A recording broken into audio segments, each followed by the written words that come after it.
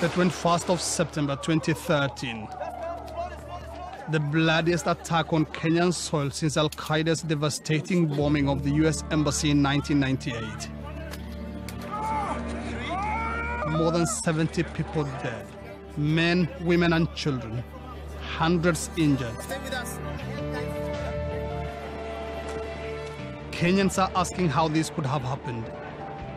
A band of heavily armed men from Al-Shabaab, the militant group that Kenyan troops have been battling in Somalia since 2011, penetrating a supposedly secure building in the capital.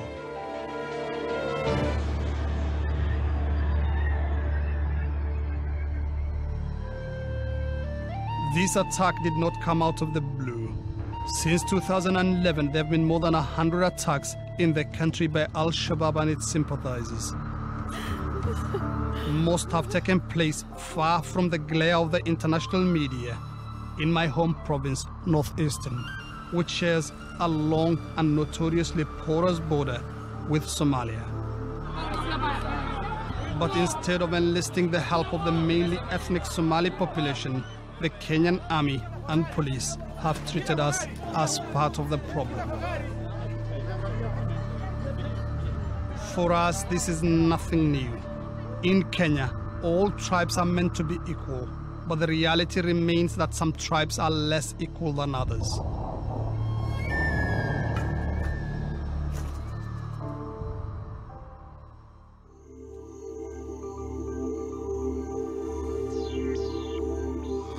This is Garissa, the gateway to Kenya's North-East province, my hometown. 5 months before the attacks in Nairobi, I came back to investigate the escalating violence. Before Kenya's invasion of Somalia, these were the safest streets in the country. It's a bit unnerving for me, if I can put it that way, and also sad that I finally have to come back to my hometown to cover conflict and killings, something I've done across Africa. I've never felt like this. The insecurity is making things look totally different, you know. Never have been covering other incidents in other places. There's this thought in the back of your mind that you'll go back home, it's safe, everybody is fine. Not anymore.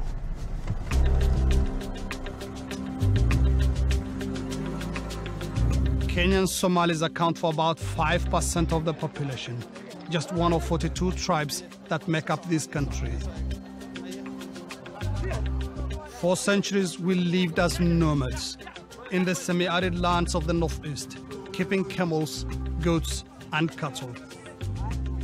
My own father grew up the son of a camel herder and will bring me here, to the market, to meet my uncles and cousins when they came to town to trade.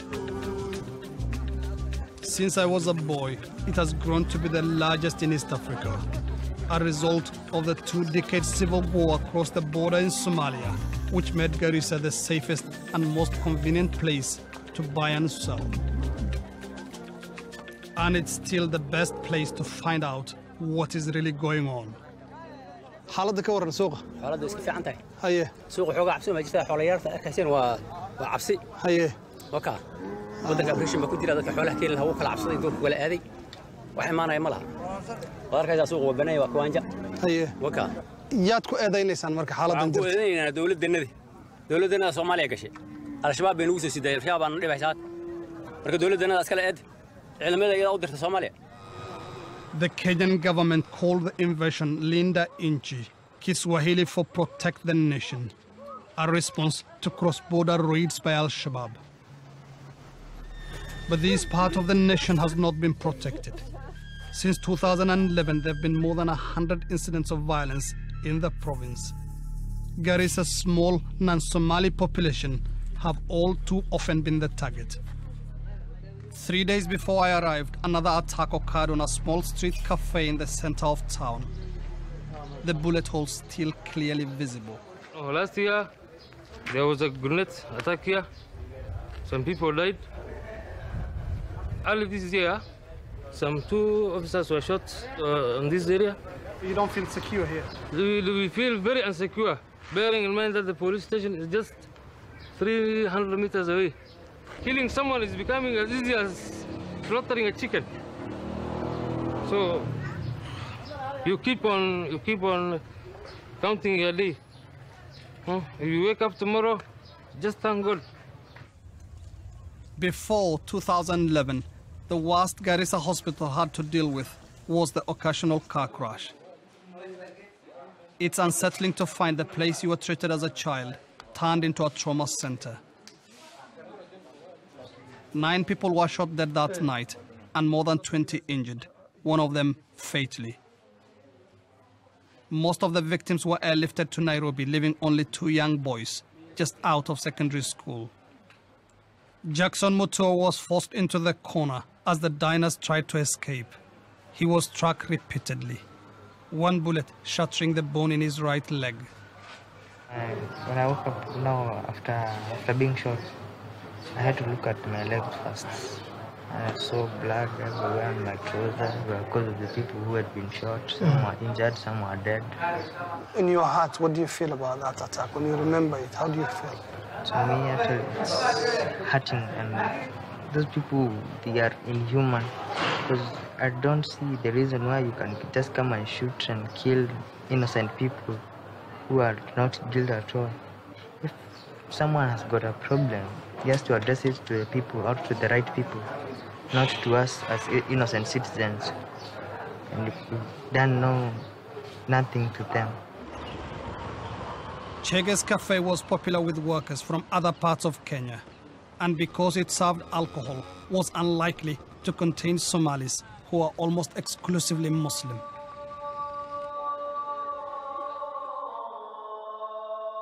It's hard not to draw parallels with the religious violence in other parts of Africa. And this is perhaps what the perpetrators wanted. But Garissa has a history of religious tolerance, and its imams share the town's grief. This is a memorandum which was agreed upon by the Muslim scholars and leaders in Garissa town, particularly after the killing of 9 people last week.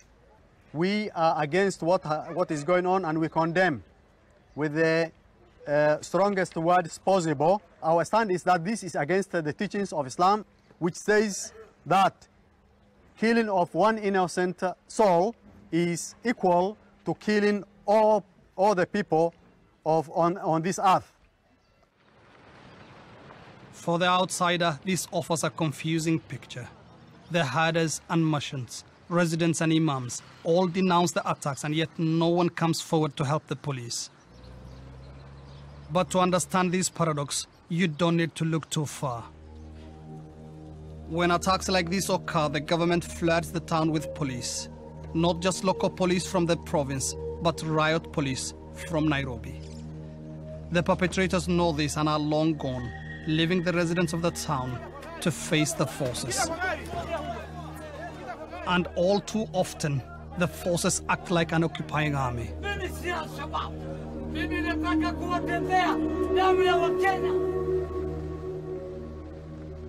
One of the things I loved about my hometown was the way it came alive in the cool of the evening. Now a curfew sends everyone home at dusk, leaving the streets empty and leading to unflattering comparisons with Somalia's notoriously dangerous capital. At night time, you'll see this town is just like Mogadishu. You will not, in fact, Mogadishu is better than Garissa as we're speaking now, because the town is deserted. At night time, you will not see policeman moving, you will not see civilian moving.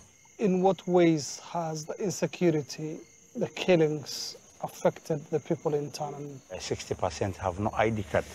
They have never been issued with ID card. You know the historical injustice of this place. And with the happening of these issues, now it has put the youth in a bad situation whereby they don't have ID card. If you don't have ID card, you are like an ally. Then it has led to so many youth being arrested. Some of them being taken that where we don't know up to now. Youth are finding themselves cornered in both sides. They have been here, they have been killed by Al-Shabaab sympathizers. Here, they have been killed by government. The irony of a government that has failed to issue its own people with identity cards, then arresting them, is not lost on the population. nor is the real reason behind the roundups. Unable to prevent these killings or catch the perpetrators, the government falls back on a tried and tested formula for North-East province: collective punishment. Although Garissa has seen almost 2 decades of peace before the current violence, my generation and that of my parents and grandparents are all too familiar with this tactic. For me, the first taste of what it was to be a Kenyan Somali came in 1980, when I was only 5 years old. 4 government officials had been shot dead in a bar in Garissa by a group of unknown gunmen. That night, the police came to our neighborhood.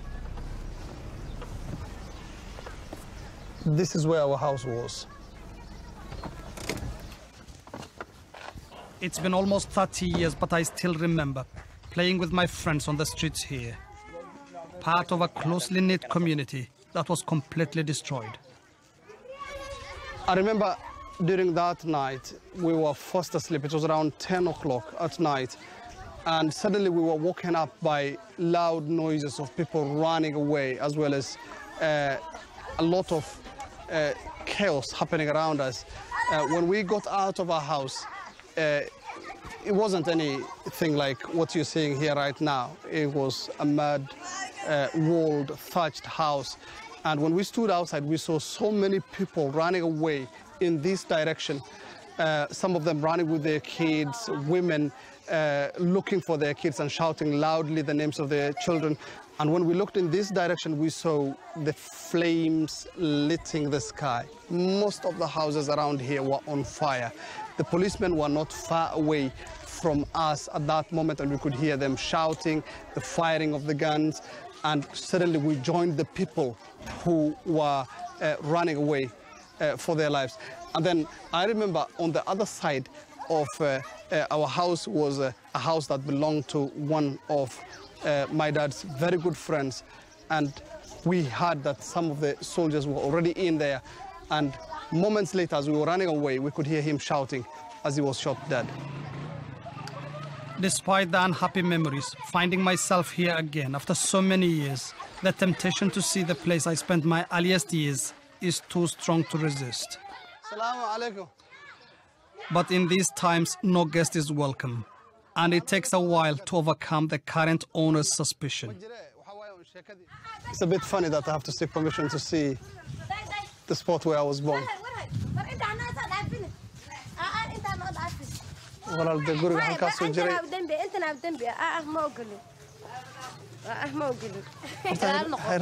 I get only the briefest glimpse of where I used to live before the lady changes her mind.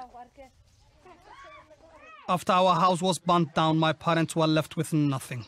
No compensation, no apology. Worse still, the government simply gave the land to someone else, leaving us destitute.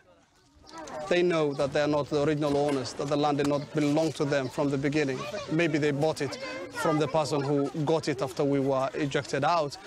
But still, you know, they know the circumstances with which they got this land. So it's painful, I'd say, painful.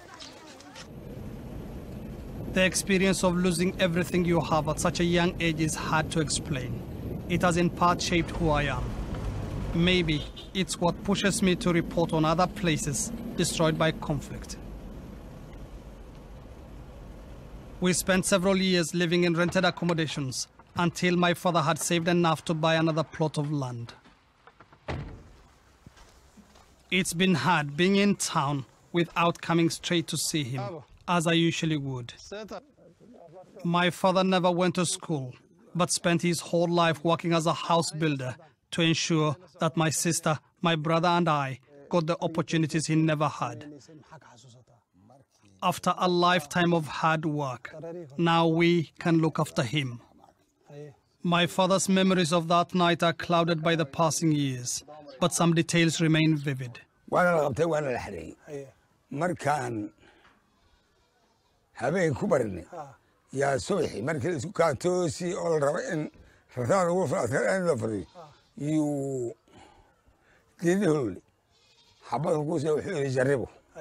markaad soo tagtay oo guriga imaatay gurigu guban yahay ciyaalkii meel kuma ogid maxaad samaysay hadee maxaan samaynay markaan imaaday aniga habeenkii aan kala dhaxnaa ma u malay dhibo waan xusuusta waan kala dhaxnay haye waan kala dhaxnay haye oka meesha intaad igu imaada tab lagu amisay adi la waay wakaasoo haddii waxaa la soo maray ilaahay waana soo gudbiye hadda balaayo daba keenahayaan ma ogi waa balaayo waa la soo maray aba marka adiga Kenyan ma soo aragtay inaad Kenyan wadani Kenyan aad tahay maxaa kugu dhaliyay fikradda inaad Kenyan rasmi aad tahay waa hadii inta aan joogo ma hada bacdi inaan Kenyan ahay hadii ina afjalo yaqaano af ingiriis ma ogi oo af carabeed ma ogi oo jalbo yaqaano oo Somali hadii soo kullu waa la joogo noqonay. My father's attitude to identity is simple. As long as he speaks the local language, he is Kenyan. The school playground where most of the town were interned in the heat of a Kenyan summer is today the local football pitch. Dubad Ali, now a respected elder, was the same age as these young men when he was rounded up that night following the killing of the 4 government officials. There were 2 Land Rovers, military Land Rovers with the loudspeakers, telling us, come out of your house, and if you don't come, you will regret. So everybody in Garissa came to this field. We were surrounded. We stayed in the sun up to midday, and then around 3 p.m., they said women can go to their homes. We thought they were kind, they were good people by releasing the woman. But it is one of the worst days of the history of this region, where almost every woman was raped. Almost every woman was raped. By the security forces? By the security forces, and particularly by the army and the police. So we spent the night here. We stayed until the following day, you know, and then I think we were released about something like near 3 p.m. when several people died. The British government did not subject the Mau Maus to what the Somalis have been subjected, both by Moi's government and Kenyatta's government. I still don't understand what would make the government want to punish an entire community, an entire town. You know, the government is not, that government was not our government. That government owed us no allegiances, because we were not part of that government. We did not have ministers, we did not have senior civil servants in the government. So it was more or less like the Pretoria government claiming to represent the black people. Comparisons with apartheid South Africa and the British treatment of Kenya's Mau Mau independence fighters may seem far-fetched, but the level of violence used by the whites to maintain power in the last half of the 20th century pales into insignificance when compared to the violence used against my community. But the war between Kenyan Somalis and the Kenyan government, known disparagingly as the Shifter or Bandit War, has remained one of Africa's forgotten conflicts. The British had always ruled this area, which they called the Northern Frontier District or NFD, with a very light hand. They saw the Somalis as good soldiers but bad subjects. As a Somali, if you wanted to cross the Tana River into Kenya, you needed to seek permission. The NFD was to all intents and purposes a separate country. When Kenya's independence was being negotiated in 1962, the British agreed, despite strong opposition from Kenyan leaders, that the NFD will get a chance to vote on whether to join Somalia or Kenya. The commission they sent established overwhelming support for joining Somalia. But the British were unwilling to split the country on the eve of independence, despite their promise to listen to the people. For Kenyan Somalis, this was a terrible betrayal. They refused to vote in the elections and could take no pleasure from the independence celebrations in faraway Nairobi. They were left with no choice but to take up arms, supported in part by the Somali Republic. The response of Kenya's President Jomo Kenyatta was uncompromising. He declared a state of emergency, and with the help of the same British military that suppressed the Mau Mau uprising, Kenya went to war against its own people. The tactics used by the military were to be the same: villagization, the mass internment of the rural population in concentration camps, detention without trial, and something even the British had never openly admitted, a shoot-to-kill policy. Thousands were to die, and the destruction of livestock forced many more into the towns, altering forever the way of life in North-East province. Deqo Ma'alim Sambul was one of the leaders of NFD's independence struggle. As a leader, أنا مسؤول بنكاهي, because one who gave me. لكن مسؤوليته حسكلة Kenyan government. Her Majesty government, دولة إنجليز. This too, because waxay ignogareen rabitaanka dadka. Ma isleedahay taladiinni haddii la qaadan lahaa mar hore la kala bixi lahaa. Xataa haddaa anaku marka aan advocate garanin inaan ka goono dhulkan oon waafaqayn nidaamka Kenya, dhibka NFD haysto sida hadda sidaan buu ahaan lahaa. waxaa jira wax la kala xayiraayo ma isku dhex darmi karno. xataa haddaan halgan gelin waxba aanan gelin isdhiibi lahayn, mushkilada NFD halkaas sidaan bay u taagnaan lahayd. xalka wuxuu ahaa markaa in dadkan go'o oo dadkooda raaco ay Soomaali noqdaan, dadkaasna loo rajeeyo hadday wanaag heli karaan wanaagooda. xasisku maanaan rabin inaan burburino Kenya gobolnimadeeda, naguma jirin.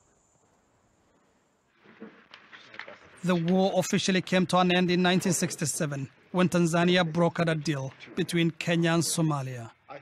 The end of Somalia's physical and moral support left Kenyan Somalis with no choice but to surrender. The Kenyan government paraded the former shifter for the cameras, but did not revoke the state of emergency. Nor did it forget what it saw as the disloyalty of its Somali population, as was to be demonstrated in Garissa 13 years later. The government has always maintained that no one died in the operation in 1980. No one was robbed, no one raped. Local folklore tells of the bodies being dumped that night in the nearby Tana River and a death toll in the hundreds. If what happened in Garissa was a tragedy, what was to happen in Wajir, in the heart of North-East province 5 years later, was to eclipse all past atrocities. The UN called it the worst human rights violation in Kenya's history, and this is no exaggeration.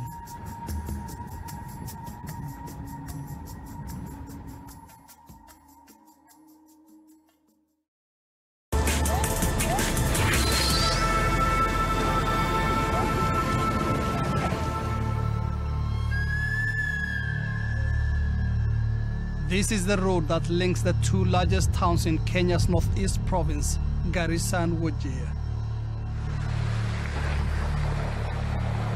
A potent symbol of both the lack of development and lack of interest shown by successive governments.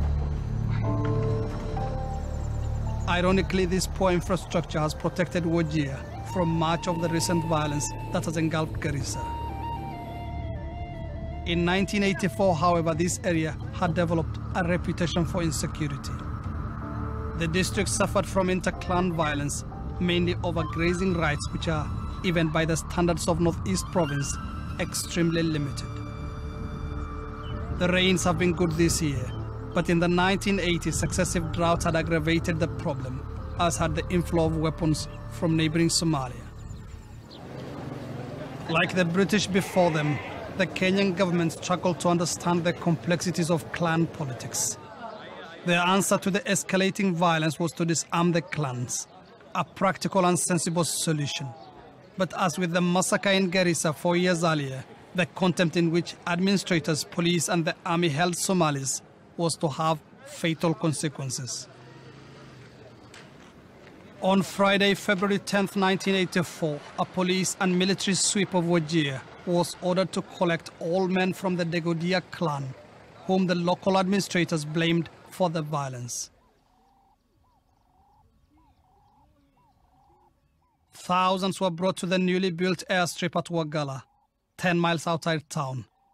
It was the only fenced area large enough to hold them. For those who survived, it's a place they come back to with great reluctance. Yusuf Ibrahim was a government school teacher in 1984. Caught up in the sweep, he was forced at gunpoint to lie face down on the scalding stones. The first person who made an attempt to flee from this place was a young man. Actually, he ran in this direction. I could raise my head and watch what was happening. And then as he was almost about to get out of the fence, then he was shot down. And then I remember the officers who were then doing the torturing and the killing said that that is going to be meat for the hyena. The young man died just outside the fence. Before you were released, because you were a government official, what's the worst thing you saw here? The humiliation, the beating, the undressing, the denial of water and food and the shed, and then, collecting our own clothes and then putting them, on the back of naked people and setting them on fire was a scene that, any normal person will shrink from. Geographically, I feel I am a Kenyan, geographically. But fairness and justice per se, I don't believe it exists in Kenya. Yusuf and those like him who could prove they were government officials were released on the second day, before the acts of torture progressed to mass murder. Most of the detainees, however, were ordinary herders and workers from the town.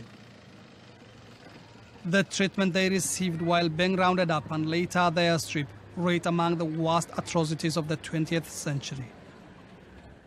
Mohammed Adow was at his house with his family when the soldiers came for him.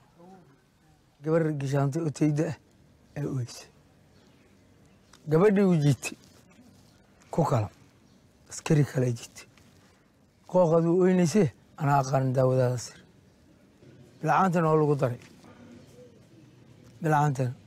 lagu daray inta aan u jeeday gabadhaada xoogay markii meesha lidin geeyay maxaa ugu horeeyay oo aad aragtay oo indhahaaga soo qabtay kulli waa dharlaan oo la saddex fadhiya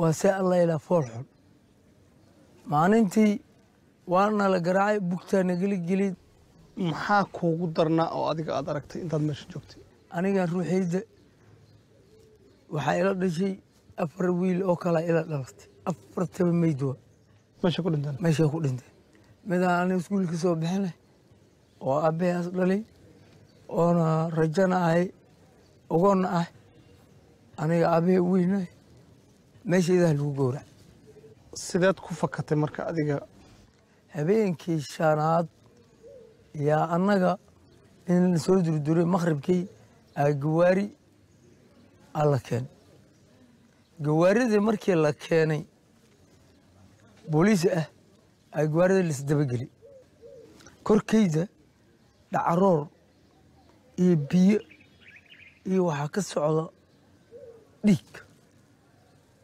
korka haddaad fiirisa meel ii fiyow aniga markaan 15 mayl oo u jirta tarbaj yaa nugula daal markaan waddada ku soo dhacay mugaaburkooda waxaan ku joogsanaa qof madaxiis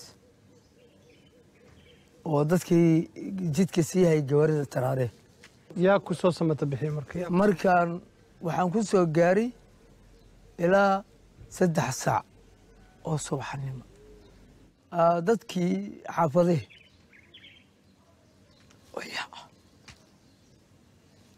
anaga hor imaaday owraa naga hor imaaday dadki waa nagala carara ilaa dharlaanaan ahay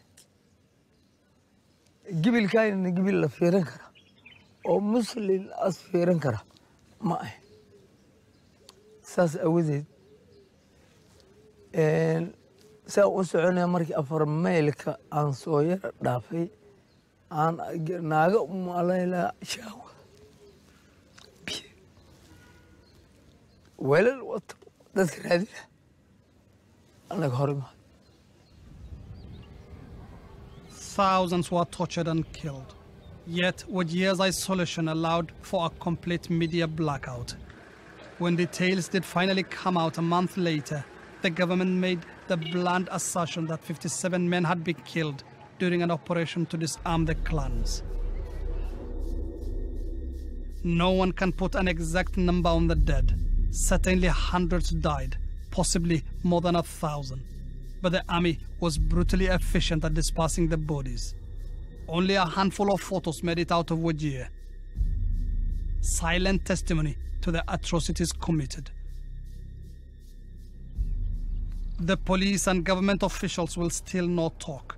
To get answers to what happened in North-East province, both then and now, I have to go to the capital, Nairobi. Residents of my province still refer to it as going to Kenya. Nairobi is a melting pot where every one of Kenya's 42 tribes rub shoulders in what is meant to be equality.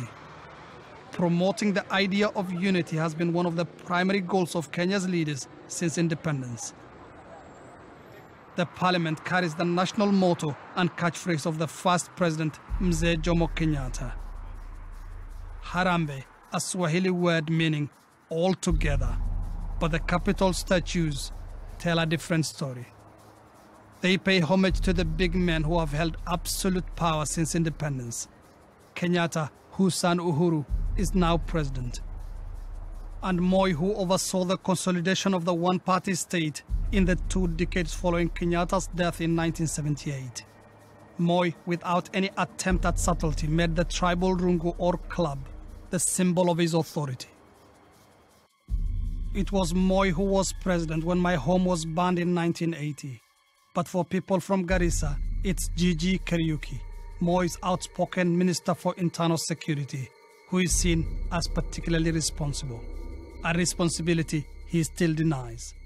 You are seeing it as a Somali, see my people being killed because of land. But you ask yourself, are you genuine in what you are asking?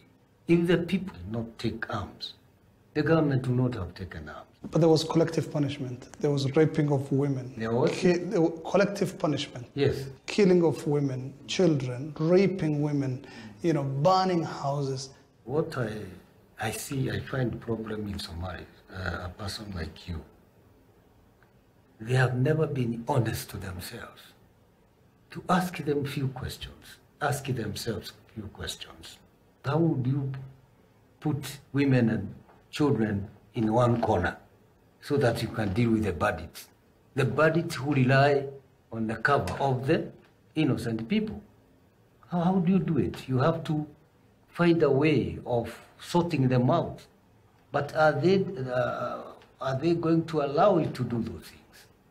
Because they come at night, hit and run. But people like you with these computers and whatever, you keep on passing the message. Why are you people deceiving your own community? You need to tell them the truth. 1980, you visited Garissa, and the newspaper, the Daily Nation, yes, of the 11th of November 1980 quoted you as saying, as I was on the aircraft, yes, I saw some houses were burnt. Yes. But our forces must be commended for showing restraint. Because the forces' answer was that the fire was lit by the bandits as they were running away. And that is also a tactic that is used by non-conventional fighters. I was a victim of the Garissa massacre. Yes. And I remember that night not seeing any bandits, but soldiers, government soldiers, putting our house, my home, on fire and killing our neighbors. You're killing what? How many people died? Many people died. Yeah, both at where they were interned and also during the night. People have been feeding your people with. So many people died.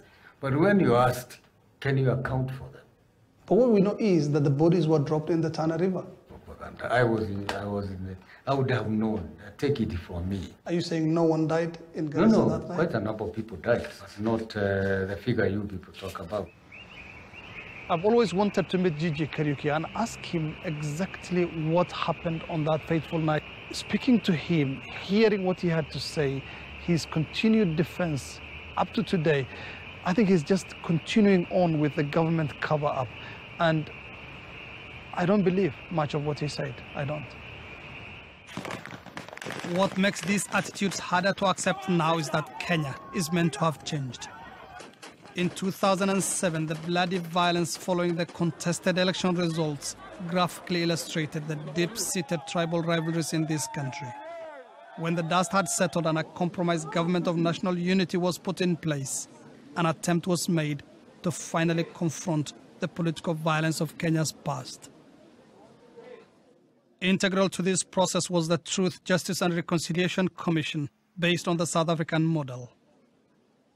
For the victims of the Shifter War and the massacres in Garissa and Wajir, it was the first official recognition of their suffering. Mohammed Elmi is now a politician. In 1984, he was one of those who came to the assistance of the men who escaped the massacre in Wajir. What I saw and what has remained very distinctly in my mind today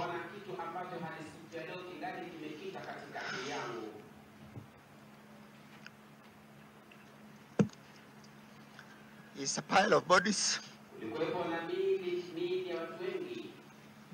To my right,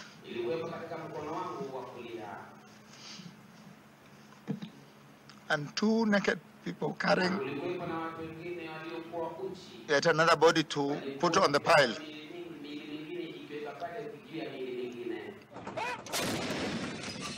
Any belief in Nord-Eastern that the problems of the past would finally be addressed was to be short-lived. In October 2011, Kenyan forces invaded Somalia, provoking the bloody backlash by Al-Shabaab, the Al-Qaeda-affiliated group that controlled much of the country. This was the first time Kenya's troops had crossed its borders in anger. It was to be a costly adventure. It's costly both not just in terms of the financial costs to this country, but also to the fact that we have subsequently not been able to deal with the aftermath of the invasion, because it was clear that once you went after terrorist groups like the ones in Somalia, then they would tend to attack the country. And we have seen that after that invasion, the level of attack in particularly northeastern province, in Mandera and Wajir County and Garissa, has been significant. How has that changed the economic and political environment in the country? There's generally been a growing unease about Somalis in the country. And there has, in fact, been in parts of the country like Nairobi, incidences of attacks against Somalis whenever an explosion occurs in Isli or in town anywhere. So there is resentment, that these are the people who are causing this. As Somalis, we have also been guilty of tribal prejudice. During the colonial era, we saw ourselves as distinct from Kenya's other tribes and fought to be categorized as Asian, as Indians and Arabs were, rather than African. A dubious privilege for which we paid higher taxes and got to live here in Isli, the area of the capital, then reserved for Asians. Like so many other Somalis, this was the first place I arrived in Nairobi when I came here to study.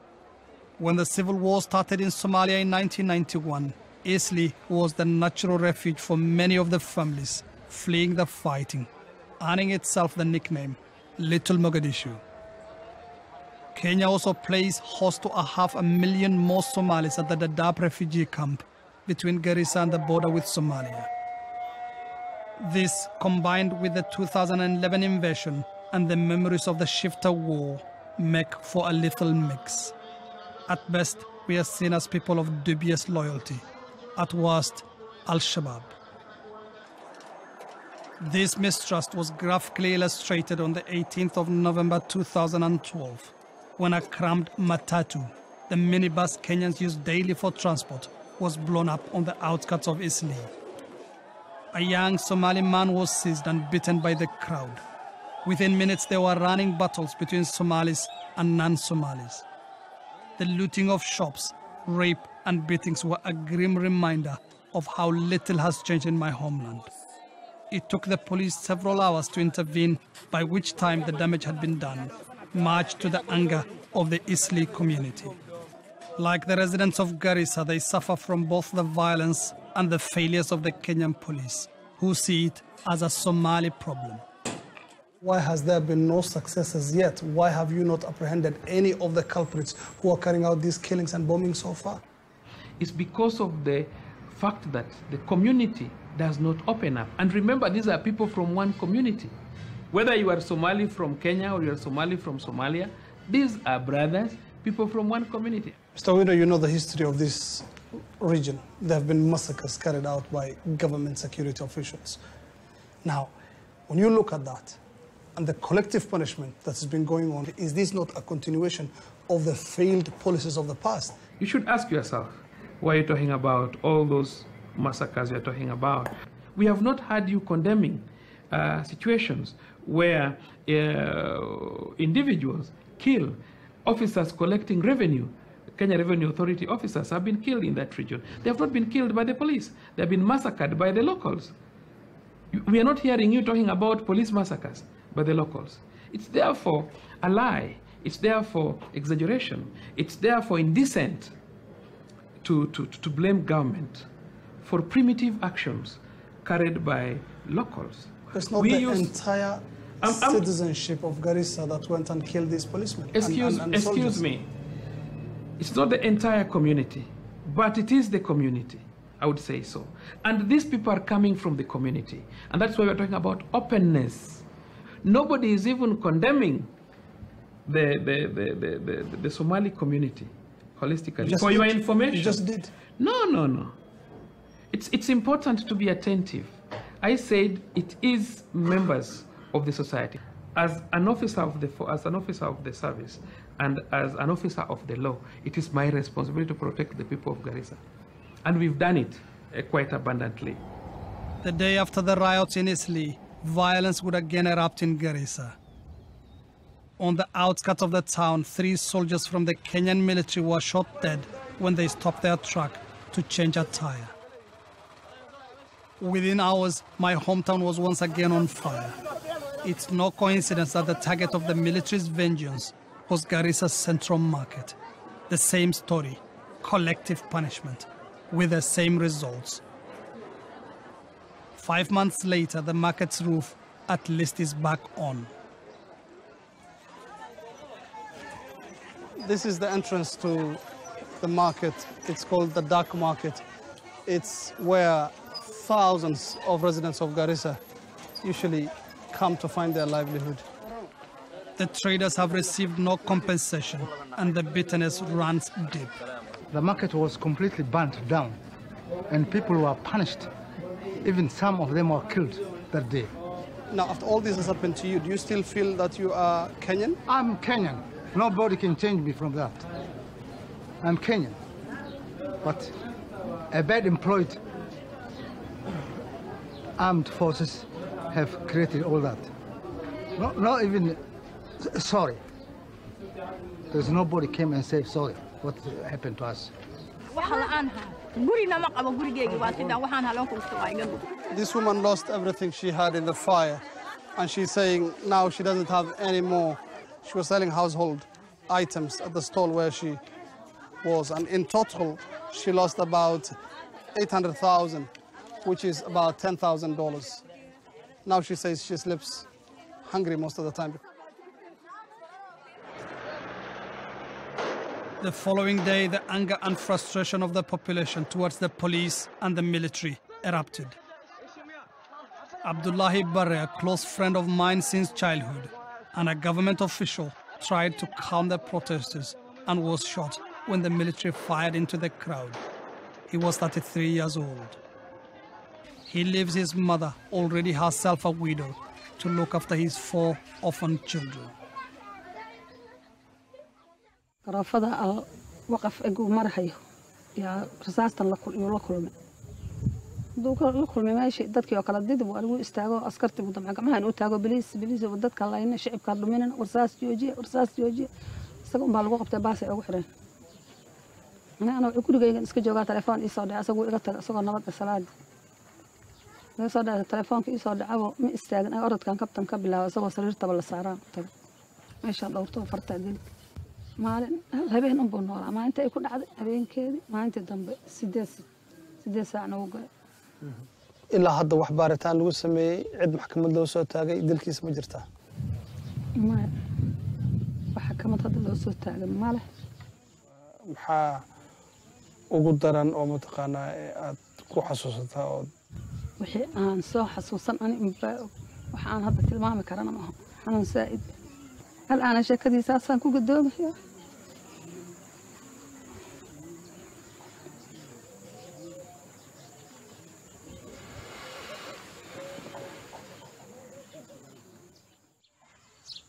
It's typical. It's typical. It's just typical of the way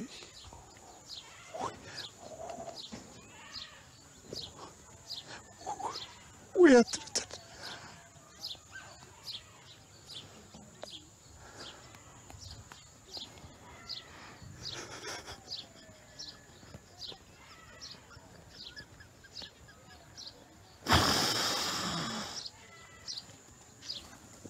It's just typical of the way we are treated in a country we call our own.